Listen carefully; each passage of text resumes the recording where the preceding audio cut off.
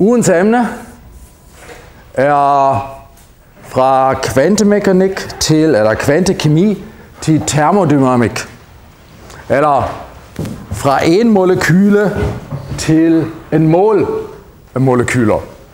Rigtig mange og mål der omkring 10 i 23. Det er i hvert fald mere, end jeg kan forestille mig. Hvad hedder vi i kvantekemi?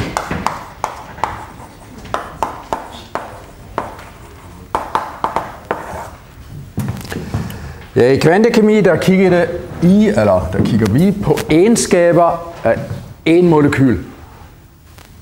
Altså hvis vi løser Schrödinger-ligning, så er det altid, i hvert fald det, hvad man traditionelt gør, så i undervisning er der en molekyl. Så der er en skaber af en molekyl. Og hvad får vi ud af kvantekemi?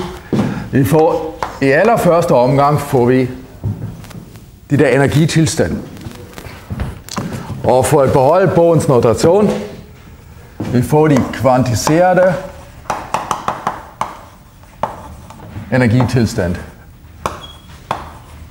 Energitilstande. Epsilon A er det ene molekyl.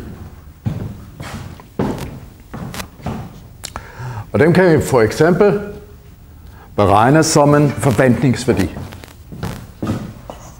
Epsilon A kan jeg jo beregne som forventningsværdi, og det betyder, at jeg har her den bøllefunktion, som beskriver den tilstand. Jeg har min Hamilton-operator for det system, molekyl, og molekyl omfatter også atomer. Giver der ikke altid sige atom eller molekyl. En gang til, og så skal jeg helst have den der i princip kompleks konjugeret. Det her integral, som I forhåbentlig har set mange af i kemi bind, vi så regner det der integral ud, og det er jo et integral over mange variabler. Det er jo lige så mange variabler, altså det volumenelement, der er jo lige så mange variabler, som der er i princippet elektroner og kerner i det molekyl. Eller hvis man laver Born-Oppenheimer-tilnærmelse, så kigger på et fastholdt kernerne for en bestemt geometri, så er det lige så mange elektroner, der er i det system. Så der er mange integral. Og det er molekylets bøllefunktion. Det får vi for et molekyl eller for det system, vi kigger på. Og de er kvantiseret. Der findes også kontinuumtilstand, men dem, som vi normalt kigger på, de tilstande, de er kvantiseret. Det vil sige, at det har kun bestemte værdier, som energien kan antage. Og så får man jo altid de der tegninger med, hvor vi tegner op her energien, og så har vi her en energi, en anden energi, en tredje, og så videre. Afhængig af det er. Og der beskriver det normalt et eller andet kvantetal, måske n lige med 1, lige med 2, 3, 4, 5, eller et eller andet. Og det kunne så være rotationsniveauer, vibrationsniveauer, elektroniske tilstand, eller det kunne være tilstand af partikler i kassen, eller hvad det nu er. Vi har jo specielle kvantiserede tilstand med kun bestemte energiniveauer og et eller andet kvantetal eller flere, som vi bruger til at egentlig bare til navngivende første omgang. De indgår selvfølgelig typisk også i udtryk for energien. Så hvis man ved, hvad kvantetal er, så kan man regne ud, hvad energien er. Og det vigtige også i den sammenhæng, kommer vi tilbage senere lidt, er for tre former, for vibration og rotation, der har vi, i hvert fald for lidt simplere systemer, der har vi en fast energiudtryk, hvor vi bare kan indsætte, mens for det elektroniske er der ikke noget fast udtryk. Der skal vi virkelig regne hver gang det der integral ud og kigge, hvad det er. Godt. Det er kvantekemi, men hvis vi nu kommer hen til det, vi skal snakke om, det er nemlig termodynamik.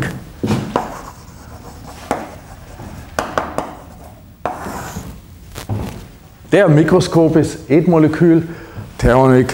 Der er vi der skal vi kigge på egenskaber af i størrelsesorden 10 i 23 molekyler.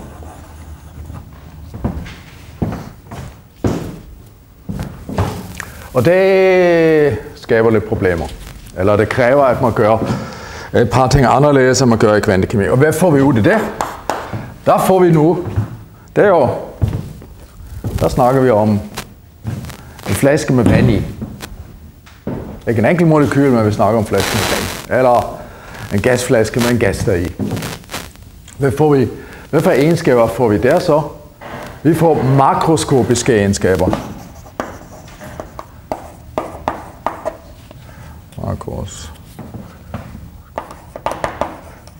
egenskaber. Og hvad kunne det være? Hvad er makroskopiske egenskaber? Hvad for noget? Kan du sige lidt højere? Jeg sagde bare tryk og stof. Ja, tryk, præcis. Tryk er det ene ord, som vi skal snakke om i hele kurset. Hvad ellers? Stofmængde, ja. Mål, men det er typisk her, altså det er jo noget, som ikke kommer ud, det er noget, som vi siger, okay, jeg har en mål. Volumen. Temperatur. Rigtigt.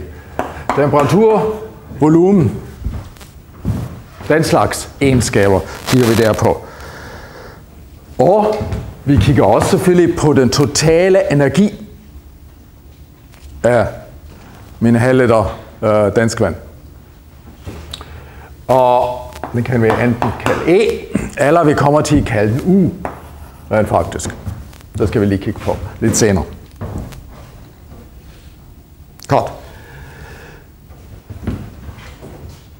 Det er så mange molekyler, at selvom hvis vi ville kigge på hver enkelt molekyl og sige, okay, du har den energi, og du har den energi, og så lægger man alt sammen, har vi ikke nogen jordischance til at behandle så mange molekyler, eller gasatomer, alle hver enkelt. Så vi er nødt til at kigge på noget gennemsnitligt. Nogle af de gennemsnitlige egenskaber. Den gennemsnitlige energi af mine vandmolekyler i min flaske. Så vi har et del at gøre med at kigge på en gennemsnit. Og vi er ikke interesseret med i de enkelte molekyler. A, fordi der er for mange, og B, deres egenskaber rent faktisk fluktuerer hele tiden. De ændrer sig, de rammer i hinanden. Gasmolekyler, de støder i hinanden. Og hver gang to molekyler støder sammen, så udskifter de det, hvis er impuls eller energi. Og dermed er den energi af et enkelt gasmolekyl, det er hele tiden en forandring. Så det er rent faktisk gør ikke nogen mening at prøve at holde styr på det. Men det totale energi, altså en volumen af en liter gas, den er rent faktisk konstant. I hvert fald til den måde, vi kan måle den, er den konstant. Og dem skal vi kigge på. Og hvis molekyler, gasmolekyler, hvis de rammer hinanden, altså normalt har de jo forskellige energiniveauer, de har ikke alle den samme energi, i hvert fald ikke ved normale temperatur. Og hvis de støtter hinanden, så skifter de på hvilken energiniveau det er. Så vi har forskellige besætninger. Så det, hvad vi kigger på, er ikke den energi af hver enkelt, men vi kigger på gennemsnit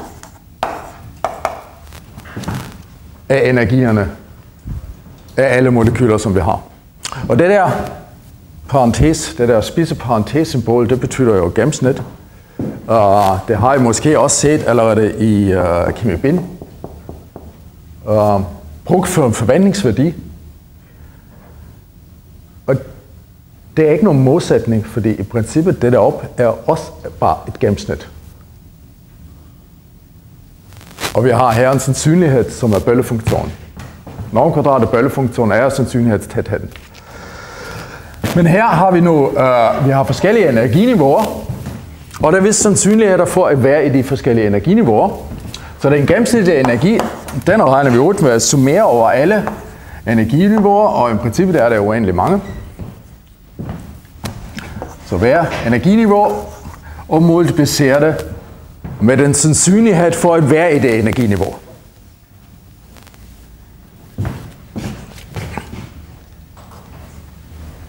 Og så kan vi få den gennemsnitlige energi af her et molekyl, og så skal jeg bare multiplicere med, hvor mange molekyler jeg har, og så får jeg min totale energi, en halv liter dansk vand. Godt. Og I kan se, hvis jeg skriver den der op en lille smule andet, ja, det skal jeg helst lade være med, men I kan se, her har jeg min Hamilton-operator, her har jeg min bøllefunktion, og jeg har 2 gange, så jeg har næsten en normkvadratet bøllefunktion. Og det, som jeg sagde før, det er på en måde, det er jo analog til den sandsynlighed her. Her har jeg nu diskrete energiværdier, derfor har jeg en sum over alle de energier. Mens deroppe har jeg noget kontinuerligt. Bøllefunktionen er kontinuerligt. Altså det afhænger af x, y, z koordinater af alle elektroner. Så derfor skal jeg integrere her, og her er en sum. Godt, for at gøre det, og andre egenskaber, tryk, dem kommer jeg til at beregne på samme måde. Hvad er egentlig tryk? Hvis jeg har en flaske med gas i, og så er der jo en tryk inde i flasken. Hvad er det egentlig? Jonathan? Den kraft, som de molekyler, der støder ind i overfladen, de trykker. Ja, molekylerne trykker mod væggen. Og hvordan gør de det? Det støder ind. Ja, og når de støtter ind i væggen, hvad sker der så? Rigtig fysik. De kommer med... kraft. Moment. Rigtigt, de kommer med en impuls. De kommer af flyden derhen og har en impuls. Det er jo, impuls er en masse gange hastigheden. De rammer ind med en impuls. Og så bliver det enten elastisk eller uelastisk. Man bare siger, elastisk bliver de frastød. Så deres impuls, hvis det er helt optimalt elastisk, ændrer jo bare retning. Det vil sige, at de kommer med en impuls, som er et eller andet plus, og efter samme stød har de en impuls, som er negativ. Det vil sige, at der er en impulsændring for hver enkelt molekyl, som er 2 gange den oprindelige impuls. Og den der impulsændring, divideret med areal, det er kraft, det er tryk. Så det er, fordi der er en hele tiden impulsændring, når de rammer ind i væggen. Og nu er der mange molekyler, og hvis man har det mulighed til i en så kort, altså holder filmen meget, meget langsomt, så man virkelig kunne se dem enkeltvis ramme derind, så er der altså ikke til hvert tidspunkt lige mange molekyler, som rammer ind i væggen. Det vil sige, på meget, meget, meget mikroskopisk niveau er trykket altså ikke konstant. Men med den nøjagtighed, at vi kan måle den makroskopisk, er den konstant. Fordi i gennemsnit er der lige mange molekyler alligevel, som rammer ind i væggen. Til de tis, altså de tis interval, som vi makroskopisk rent faktisk kan se. Fordi vi kan ikke måle. Altså, hvis vi måler tryk, måler vi over bestemt tis-område. Tis-punkt. Og den er så stor i forhold til det bevægelsen af de enkelte molekyler, at vi ikke kan se de fluktuationer. Hvis vi kunne måle meget, meget hurtigere, så hurtigt ligesom enkelte molekyler bevæger sig, så kunne vi se det, at trykket er ikke konstant. Fordi der er ikke lige mange, som rammer ind. Men det kan vi ikke. Derfor ser vi det som konstant tryk. Men det igen, det vil være den impulsændring af hver enkelt molekyl med sandsynlighed for, at det rammer, så kan vi regne trykket ud. Det vil sige, at for at gøre det her, skal vi bruge 3 ingredienser. Vi skal, som allerførste, skal vi vide noget om statistik. Altså vi skal vide, hvordan man regner gennemsnittet ud, standardafvigelser, sandsynligheder, sandsynlighedsfordelinger, alt det statistik. Men det har jeg heldigvis lært i anvendt matematik for kemikere. Så dem kommer I trylle lidt frem igen, og som allerførste lave en lille repetition. Så skal vi bruge, det vil sige, det er egentlig den der udtryk. Hvor kommer den fra? Det næste, vi skal bruge alle de der energiniveauer. Så der kommer vi til at grave alt frem fra kemi bind, hvad jeg skulle have lært der. Hvis jeg ikke har lært det der, så gennemgår vi det lige, i hvert fald slutresultat en gang til. Og til sidst skal vi jo bruge den der sandsynlighed. Og i anvendt matematik for kemikere, der så jeg med at bare skrive nogle tal op. Eller, jeg ved ikke om man talt, kastet terning. Der taler man, hvor mange gange får man et vis resultat. Men vi er så heldige, at vi ikke behøver et tal, fordi det har en mand i Østrig gjort for mere end 100 år siden. Den der sandsynlighedsfordeling, den får vi af Boltzmann. Det er Boltzmanns fordeling, som vi skal bruge. Så det er de tre ingredienser, og så er vi kørende, og så er resten af kurset det egentlig bare anvendelse af det.